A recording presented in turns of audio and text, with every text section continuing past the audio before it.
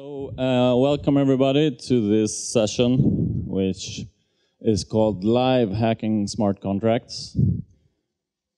We're not actually going to do like Devcon style hacking into live systems.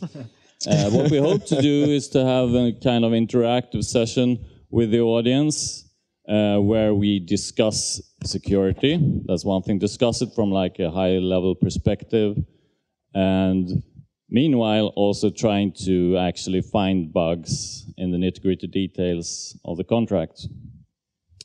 There will be technical glitches.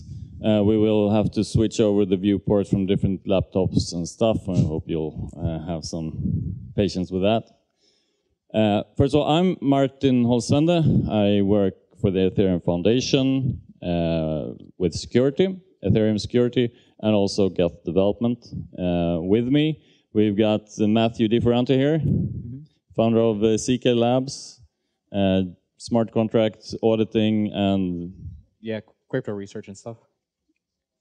And we got Richard Moore, author of ethers.js, and also does Random stuff. And we were just joined by the awesome Nick Johnson, who came right from a ENS AMA. So the idea is that we take a piece of code, which someone here submits, and we discuss it. And if possible, we would be very grateful if that someone is willing to come up on stage and chat with us for a bit and talk about the contract. And as far as I know, we've received one submission so far over Twitter. So is Mr. Appleton present, and would he like to join us? In the room? I guess they're not here. Because they're not here. That's a bit unfortunate, because one of the things, like from a security perspective, that it's good to do is get a general high-level understanding. What does this contract do? And what are the assets? So we kind of have a bounce on what can be lost and what would be like the worst case to happen, and get an idea on what to look out for. Since this particular contract was submitted yesterday, I think all four of us have probably taken at least a peek on it. Does any one of you guys have seen something interesting? Should we go from top to bottom, or say what we think about this? So it's a token contract, which to most appearances is quite normal. It has an owner. There's a transfer. And this is actually a pattern here which I'd like to raise as a good example, which I call the double dispatch ownership. No, sorry, it doesn't have that. It has a single dispatch. So when you transfer ownership of this thing to someone else, it has a check to see that you don't actually transfer it to no owner. And then it just sets the owner to the new owner. There's another way to do this. The double dispatch is that you don't set the owner to new owner, you set the potential new owner to the new owner. And then the actual new owner needs to make a call to accept the ownership.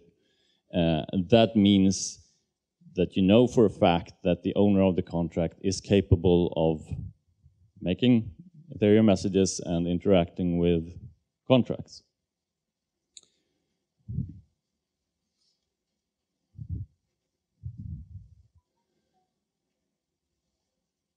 Then we have the ERC20 implementation.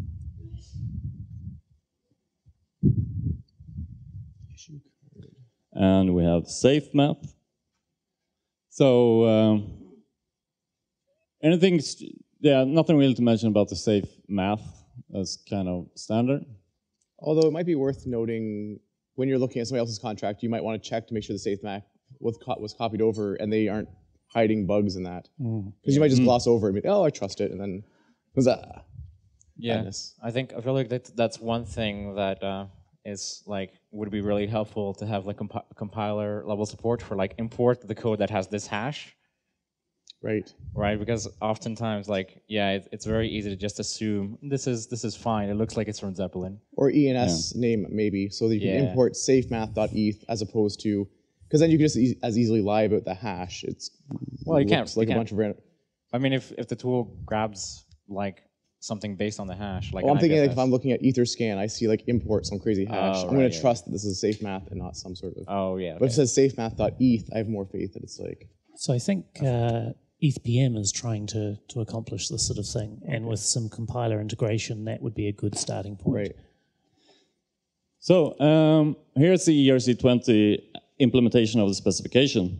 And so I'd like to ask you guys, and to give some context, the ERC20 specification states that the transfer method should return a Boolean whether the transfer was successful or not. And as you can see, and this is quite common to see, that it actually never returns false. It either returns true or it throws. So what was your guys' opinion? Would you make a note of this in the audit? Would you recommend against it or for it? I would definitely make note. Like the problem is another contract might be calling this to do something, and now you've caused that contract to fail as a result of, it's supposed to return false if it didn't work, as opposed to bail out of the universe.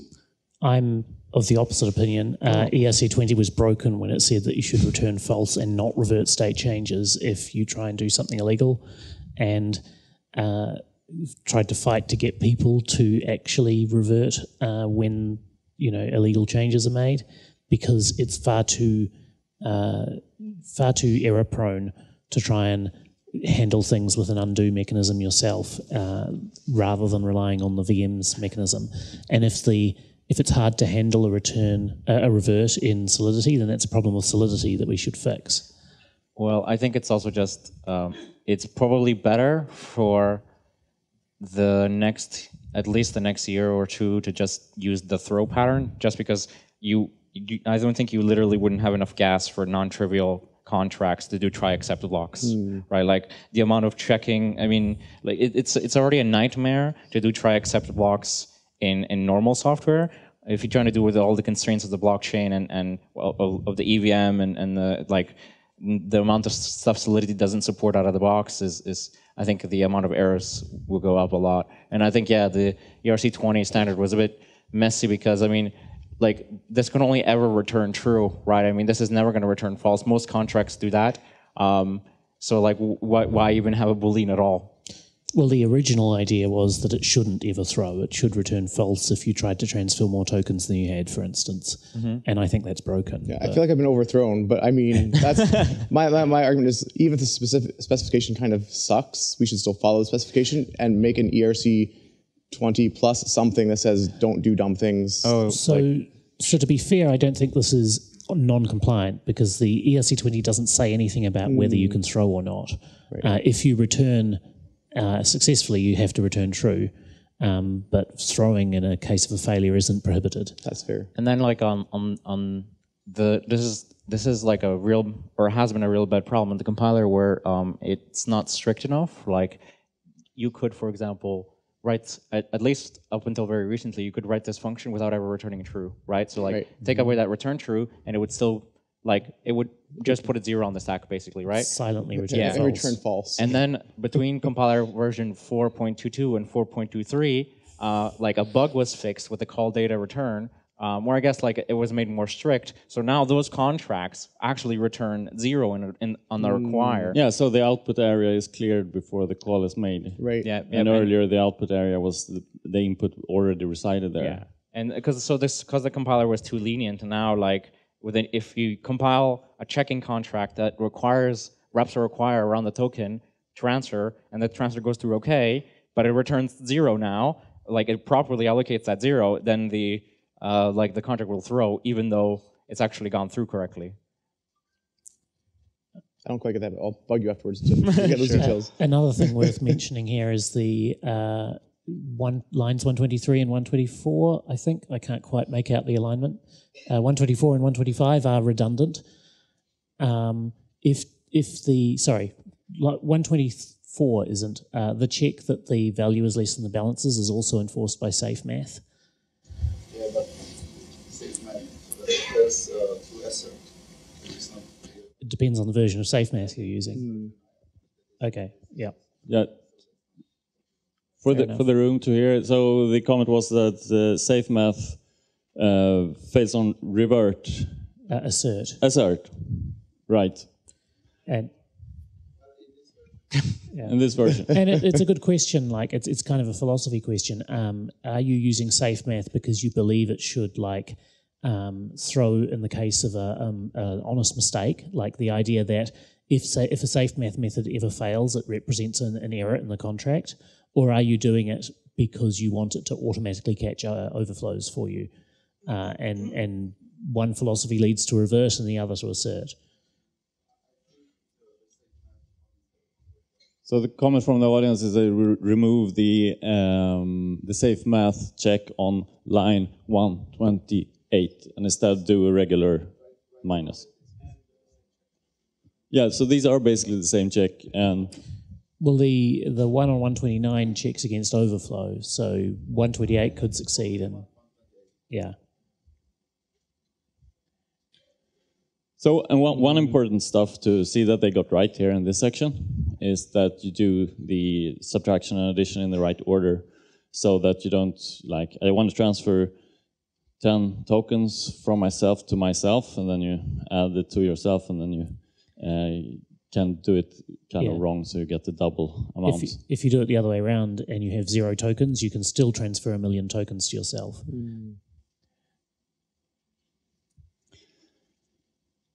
All right, let's move on. If there's any submissions coming in while we're talking, yeah, keep them coming. Keep them coming.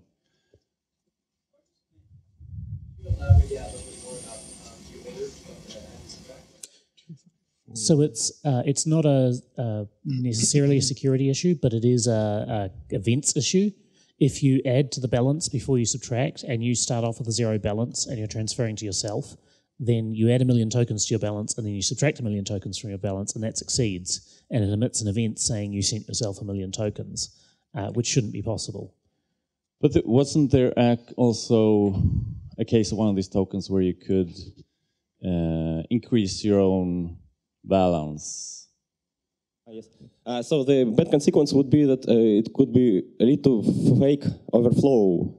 If you first increase the balance, and if you're transferring from to yourself, then you effectively will double your balance, and this can overflow, even though that this is impossible because the total number of tokens is less than maximal allowed value.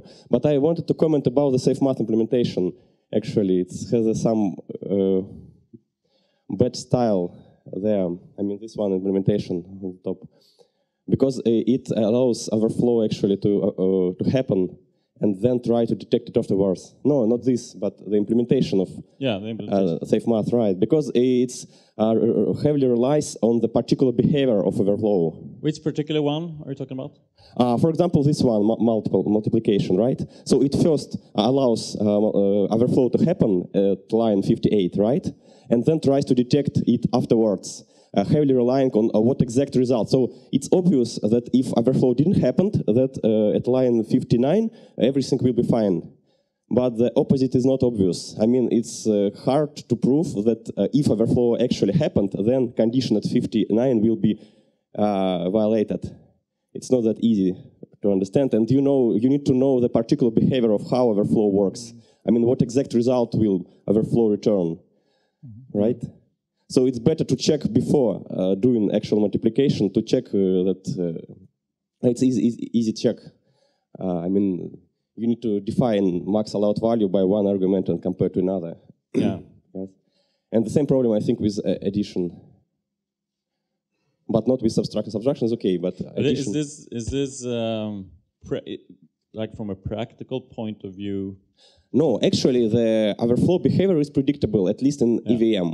But it's not that predictable in Solidity, right? Because, for example, division by zero behavior already changed in Solidity while it didn't change in EVM, right?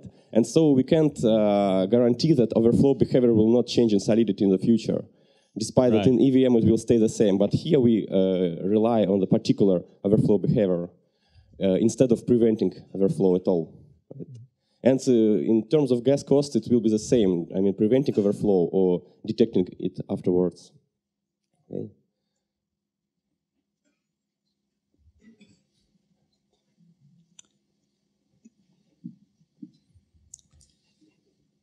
So I wanted to point out something that transfer from isn't doing, which is what I consider at least the anti-pattern of requiring, not transfer from, approve, of requiring someone to set their approvals to 0 before they can set them to another value.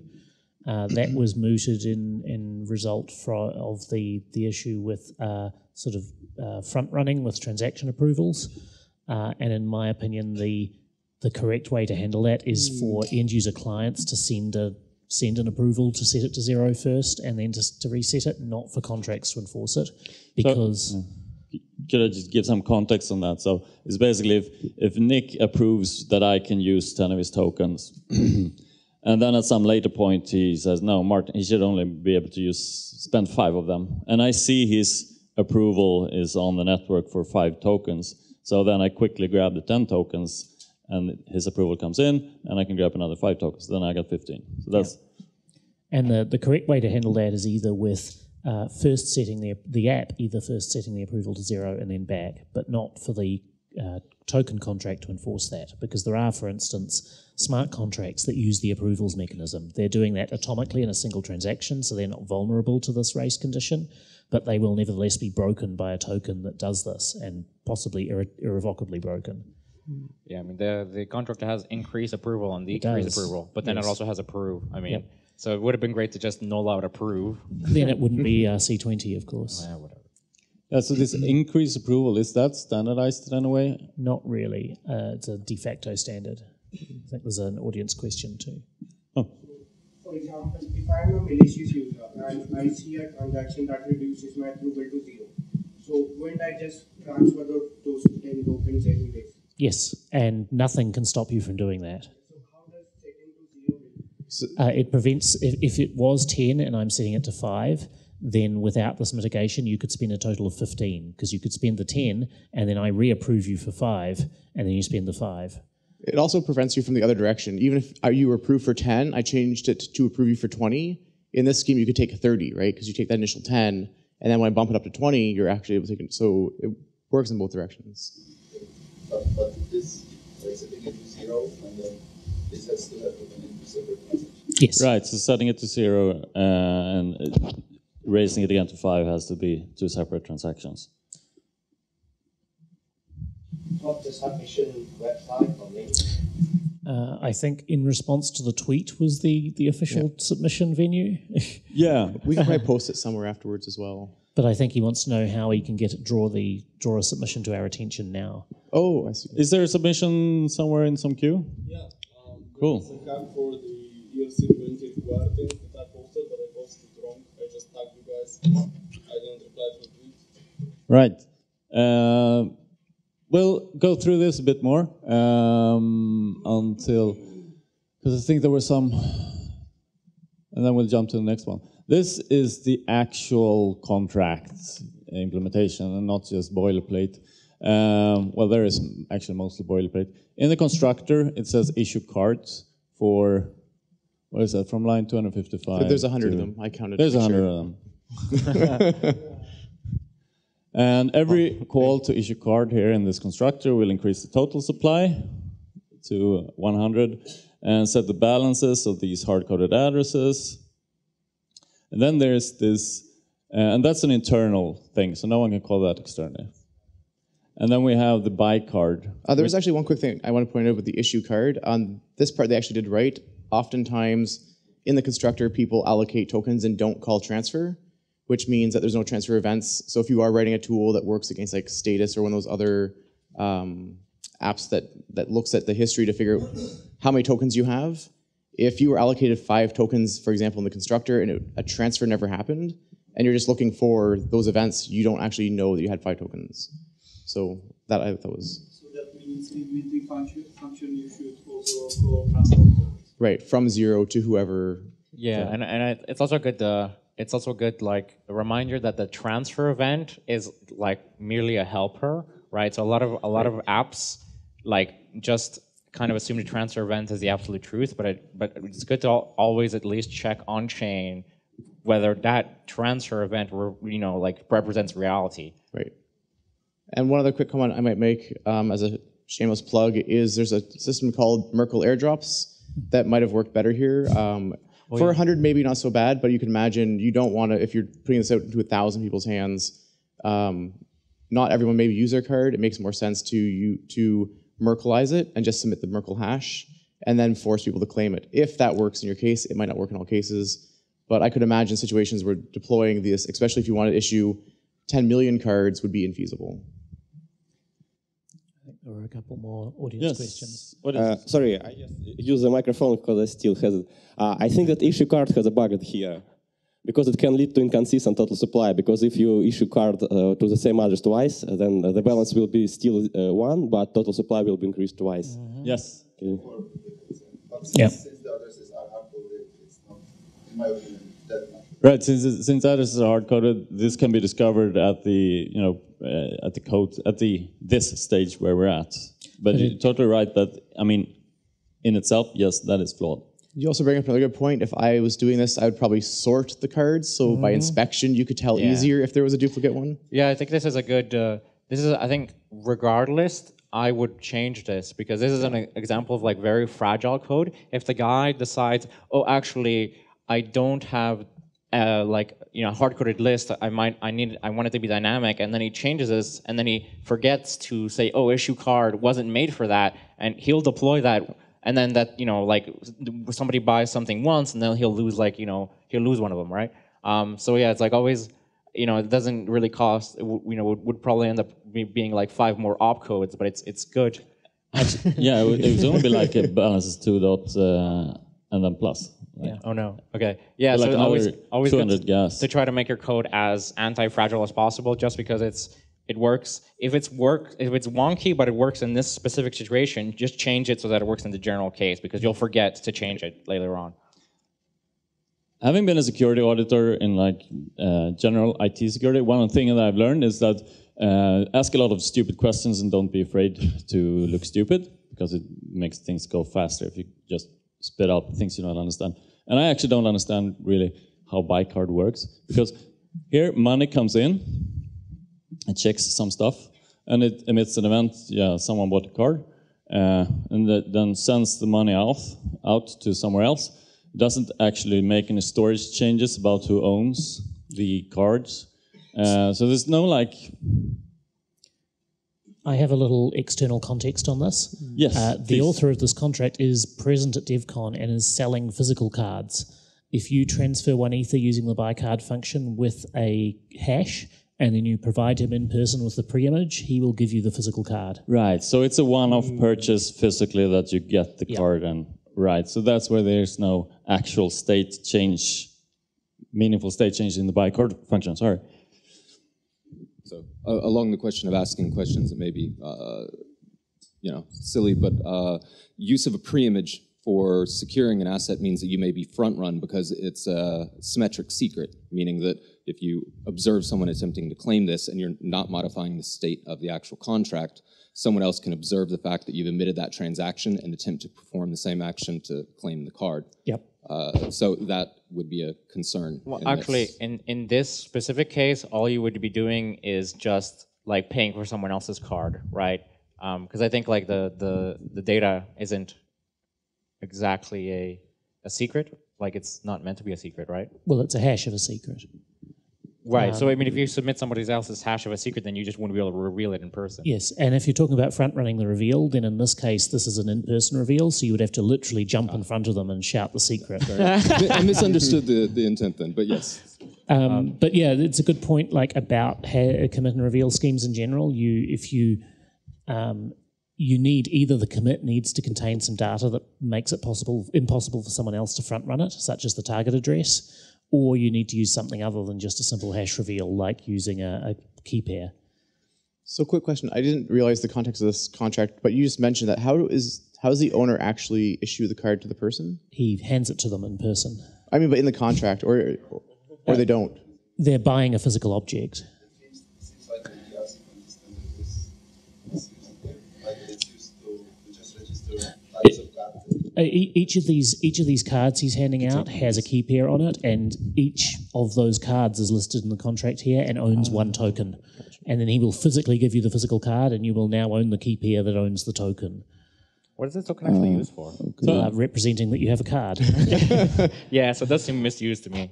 Okay, but that means all cards are fungible? Yeah, but they should probably be NFTs. Instead. Yeah, that's a weird card collecting system. If all cards are the same, basically. I'd just like to mention one more thing on this contract before we can move on to the next. And if one of you guys can start bringing up the next contract, so we can switch over to that. This, I think, is very good to have an emergency drain on a contract because you never know what people are going to send to it. So even if you don't expect, I mean, you can prevent getting ether, but you can't prevent getting tokens. So if the tokens wind up there, it's nice if the owner can ship them off somewhere else. And I think this kind of also nicely demonstrates a minor pet peeve that I have with Solidity. And it is that owner, in this case, is an address. And doing the owner.transfer actually means doing a call with next to no gas, which is not vulnerable to reentrancy. And the transfer also protects it. If it fails, it will throw. Whereas in this style, where it's an ERC20 interface, and it looks oddly similar, I mean, it's a something.transfer, but actually this is a full-blown call with all available gas and totally different semantics. It also has a return value, which you might or might not read out. And as an auditor, when you're doing a manual audit, you have to be really careful about all these things. Is this an address, or is this an address in the guise of an interface and actually a full-blown call? That's kind of a thing that you can trip on. Wasn't there like a talk of deprecating that, or no? Are we? I'm not familiar with that. Basically, what? 0.5 makes address payable for transfer, as normal address will not transfer or send payable anymore. Okay. Solidity 0.5.0. So transfer was a recent introduction to the address object. Is there? Yes. How will you transfer to an address in future? After to payable address. So oh, I see. To mark an address as payable, else it will not have Solidity will not expose this message. They are still there. It's just that you have to create an explicit password. Okay. So for anyone that didn't hear, there will be a new data type payable address, which you can cast an address to, and it only has that method if it's a payable type. Sorry? So the comment is you have to make it explicit in the constructor for that to happen. But what do you mean in the constructor of what? If you have an address as an object, if you call the method within like a function and the function itself does not have payable, it won't be registered. Like it won't allow that to actually happen. No, you can always send funds out from a non-payable function. We're talking here about whether you can send calling the transfer method on an address, and apparently in future there will be an address subtype, and only that will have the transfer function to.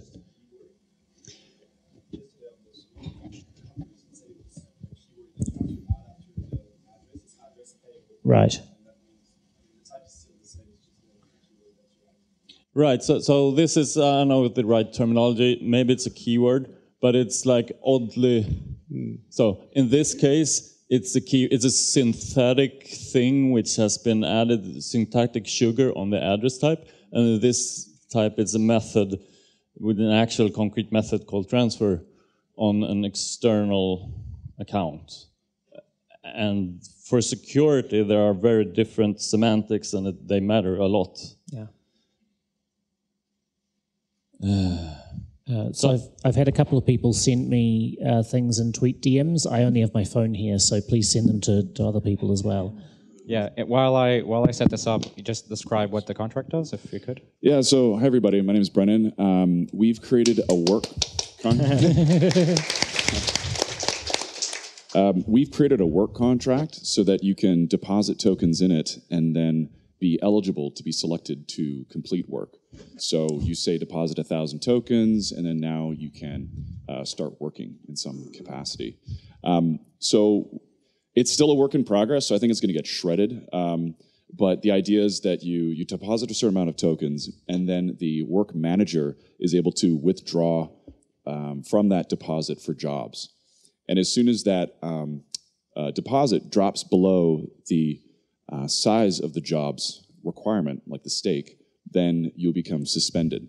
And so that forces you to deposit back into the contract to refill your work tokens. So if you can imagine, it's like the work deposit is sort of, that is the number of jobs you can have on the fly, if you will. So there's a few things that we haven't implemented, like being able to withdraw, but, having a restriction on the timer, but I'm not sure if it's absolutely necessary, so I guess I'll hand it off to you guys to have a look. So, is there a new token, or are there like? I've actually left that out. It's just ERC20, so you can just instantiate. So will this thing be dealing with assets of value such as Ether or whatever valuable token? Just a custom work token. Just a custom work token. Yeah. So at this point, is there anything? What are the assets? Are there any assets that have a value? No, just the inherent value of being part of the work contract, so you can participate in the jobs. Mm-hmm. So that the value exchange is outside of that. You become eligible to take part in that value network by staking tokens in the work contract. So, all right. Yeah. And who are the different actors in this model? So you have someone who does work. Yes. So you've got the worker who stakes the initial deposit. You have the job manager who's responsible for pulling out the job deposit, if you will, which is going to be smaller than the initial deposit. And then, of course, you have the owner of the contract who can deploy.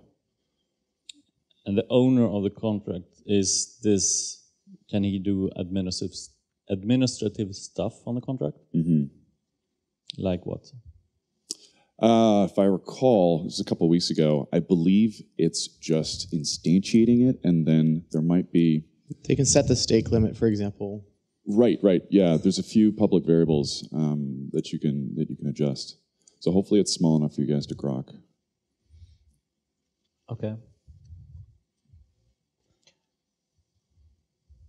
So let's see. Where would a user? What would be the first action a user does? Let's start. So you deposit stake. Okay, so let's go. It's quite hard for a lot. I have to look at two different things. So the owner is just like an admin that manages this. Okay.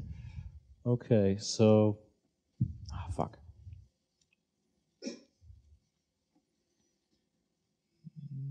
Okay, so the owner deposits their stake, and it seems like they get tokens deposited. Sent back to them, right? Yeah, and just to add to this, so the worker has to approve the transfer before this deposit stake is called. So one thing I noticed in the deposit stake is it doesn't seem to care whether it actually succeeds, like token.transfer from. You might have the allowance, but you can imagine there could be other restrictions, like can't send to a contract address or something weird, like it's or you might just not have enough tokens. Right, absolutely. So yes, right. here's one of these cases where we have this ambiguity, right?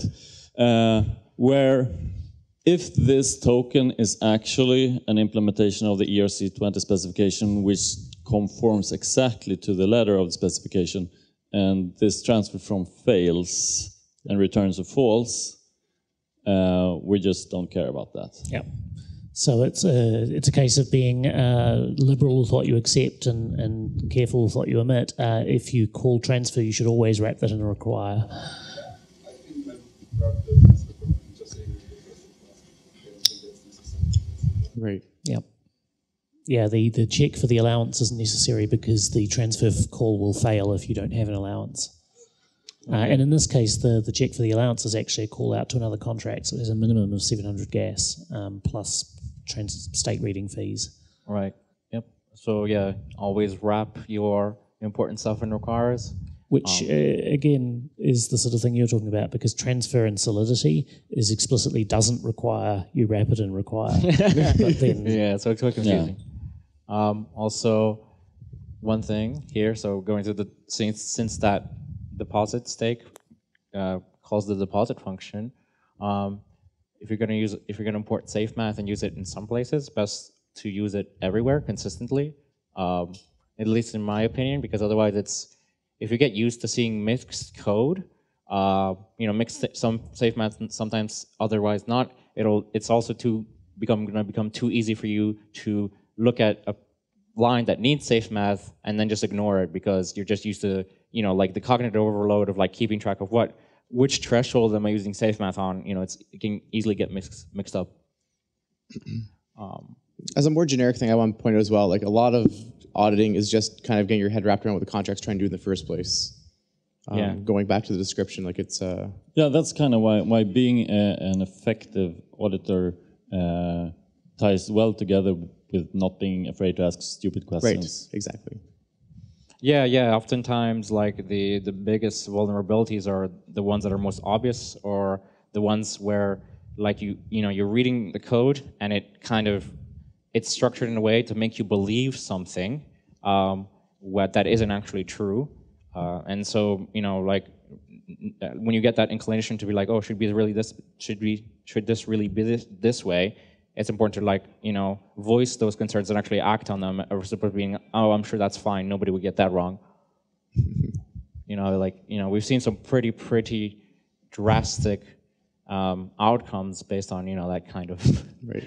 Mindset. 2 lines being flipped. Yeah.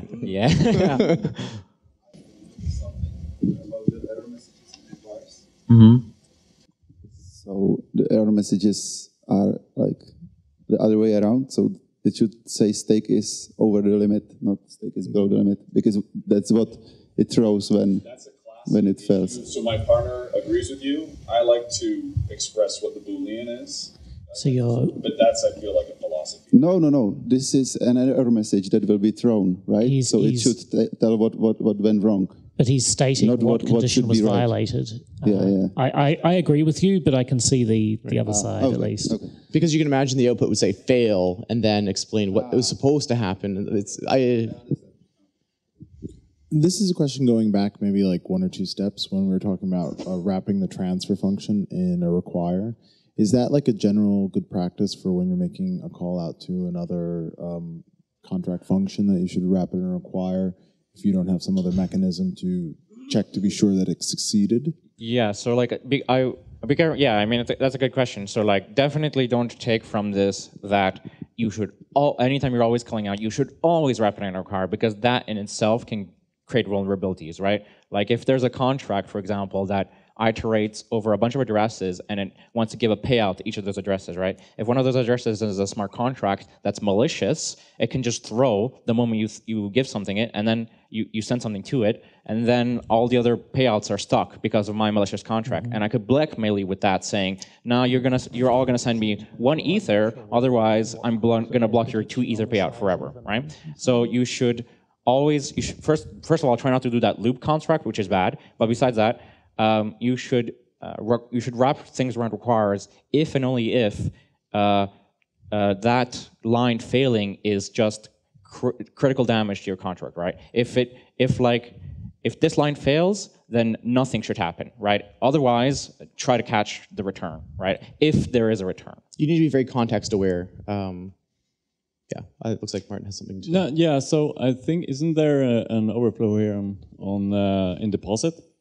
Which is an internal function, but an overflow, because the amount is U into 56, which arrives from a couple of lines above, and it is addition there without overflow checking. It will overflow. The new balance will be below the stake limit, or well, not necessarily. So, or maybe necessarily. From a quick look through, I think all the places deposit are called. The amount is set by the smart contract, so it can ensure, that plus total supply is not an overflow. But it speaks to talking about making anti-fragile code, where you should add these checks even if you don't think they can happen. It also just makes the code more readable. Even if it's going to be guaranteed, it's nice from a readability point of view. Could you scroll up a bit so we see where it's called, the deposit? So there's one at deposit job stake as well. Yeah. It's called a few times. So that calls deposit, but required stake there comes from a public state variable of the contract. And I guess that's the only one there as well. It was required. Yeah, it's also called from here. Several calls to it, but in each case, I think it comes from a state variable. Yeah, so, but I think so. Given the context, it's fine, but it's not robust. Yeah, yeah, and I think that's also, this is also another good point. I always sort of suggest that if you have multiple functions, right, calling a lower level function or like an internal function, and there's some a security issue that could arise if those wrapping functions do not perform a certain action, in this case, making sure that the allowance is within a certain value, then you should absolutely move the check or the constraint to the shared function, right? So in here, for example, like, by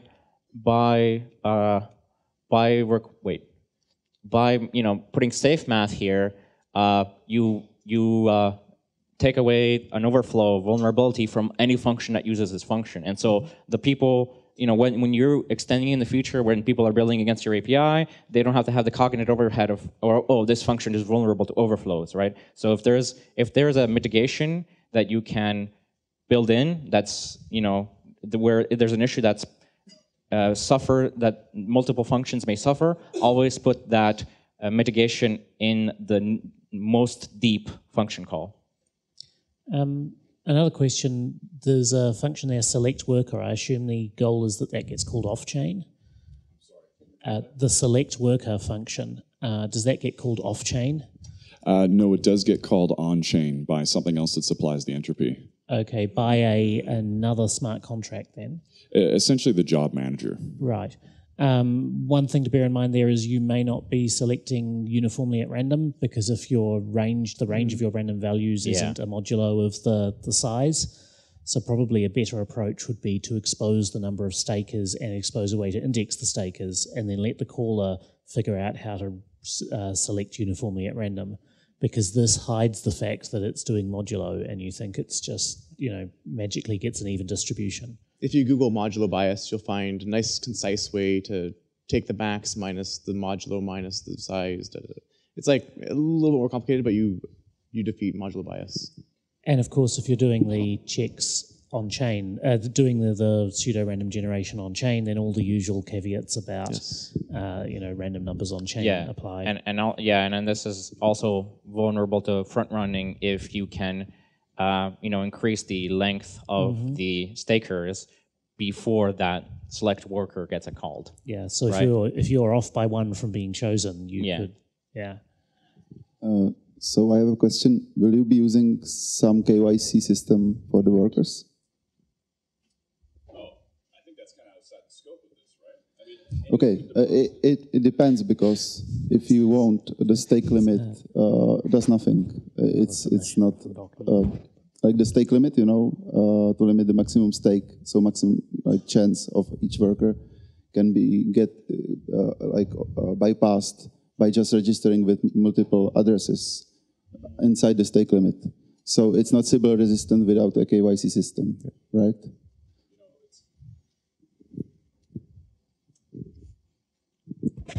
It's funny, we actually explored that because we were considering letting people have a lot of stake and then weight the workers proportionally according to how much stake they have.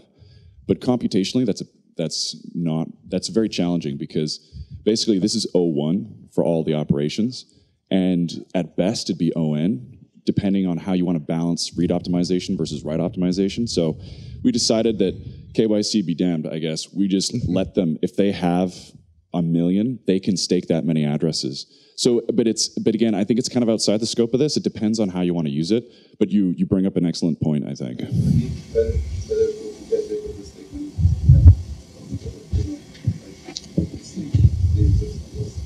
mean, the stake limit, so the question was, wouldn't it be better to get rid of the stake limit then, so you can stake as much as you want? And that's still an unopened question that we've been talking about, because really, if you can just only do one job at a time, then really you only need like the job stake amount minimum. Yeah, and I think it's something to keep in mind in general when you're doing these sorts of things, is to keep in mind, because that's definitely an issue, like when people can be, when many people could actually be one actor. And this is a pattern we do see a lot, is people just trusting, no, one address means one person. But like you said, if you have 1 million addresses and there's only 2 other workers, you have a 1 million out of 1,000,002 chance of being picked for this thing. So. All right.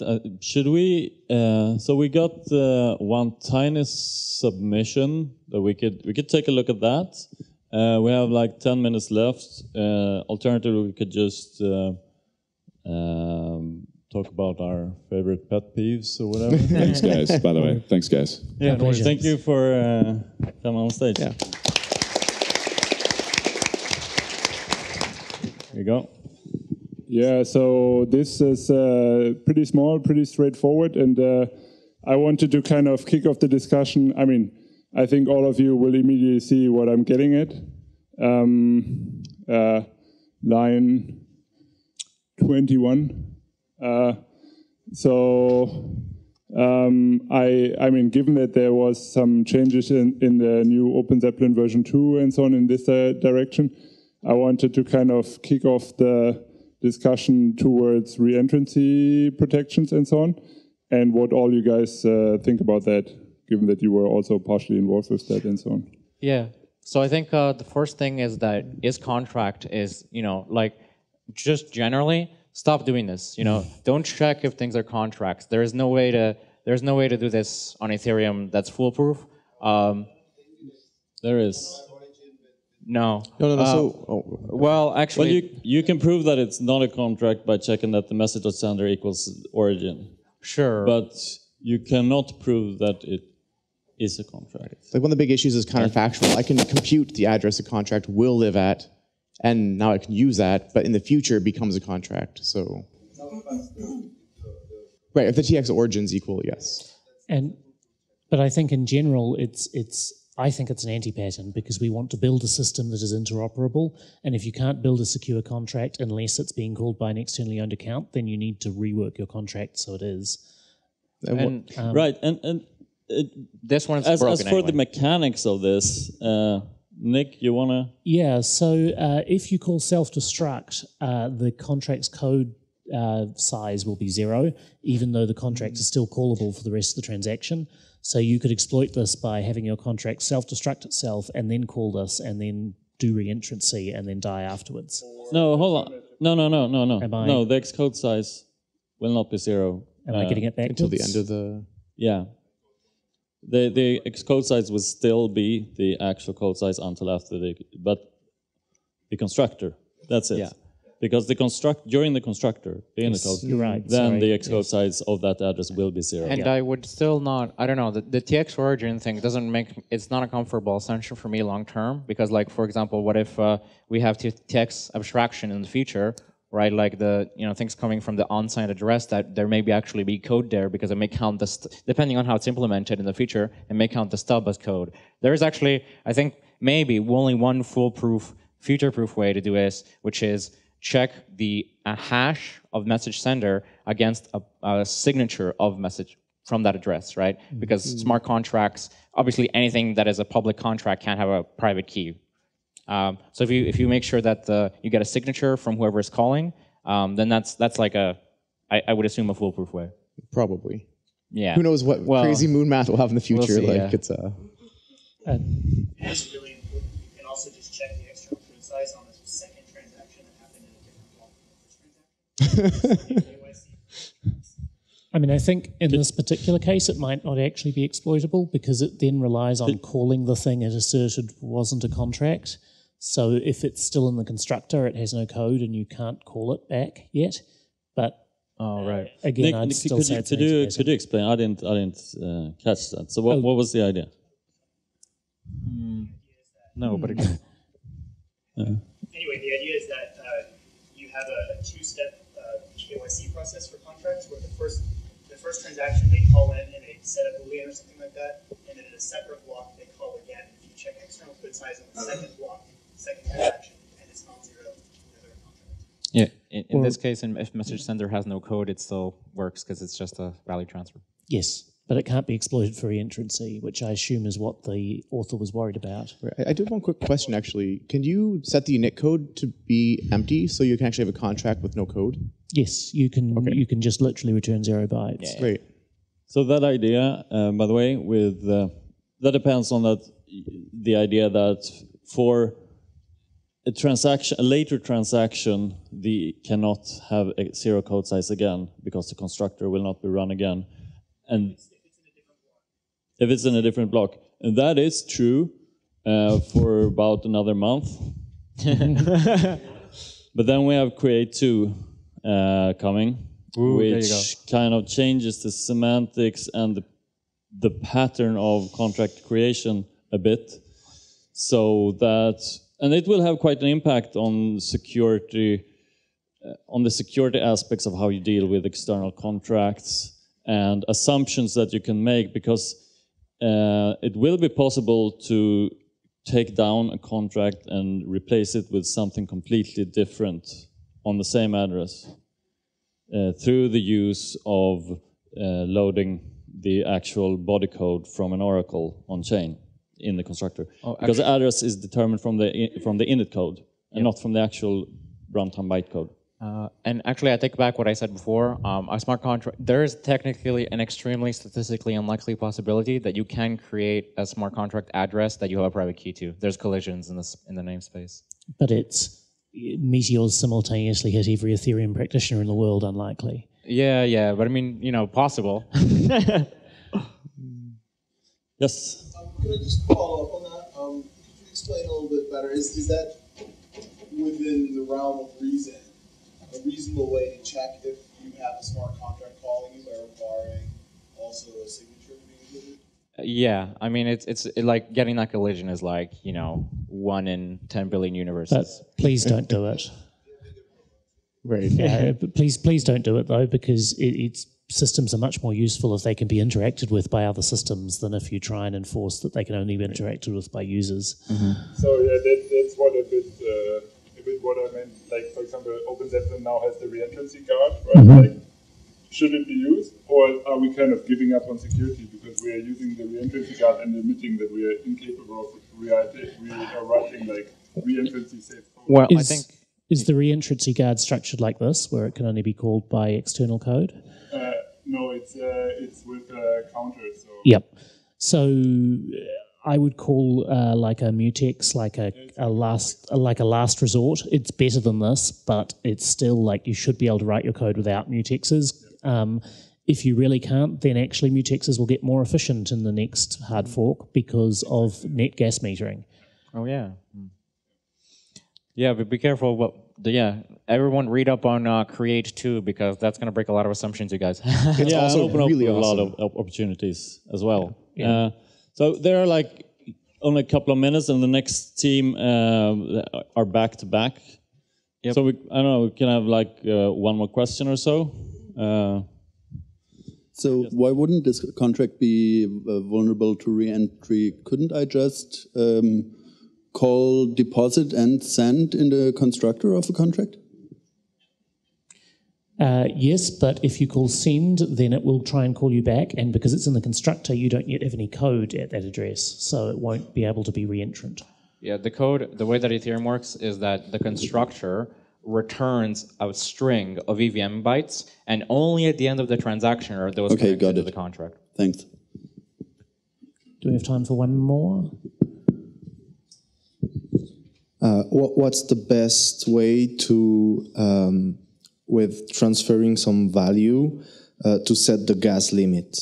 The easiest way is to use .transfer, which sets it to the minimum, which is 2100 or 2300. If we want a dynamic, if we want to choose the limit and not have the 21,000. In Solidity, you can do function name .gas in brackets and then second set of parentheses for the function arguments. But the thing is, even if you provide 0, there is always the 2300 gas Right, the stipend. Only for Only value with- sending if you have a- transactions. if you have a value. Yeah. You have to send at least one way. Yeah. But generally it's friendly to send at least 2300 gas, even if you don't have to, because that way they can log events, which means, otherwise it can have no effect whatsoever. Cool. I think that's all we have time for. Yes. Awesome. Thank you, guys. Thank you, audience.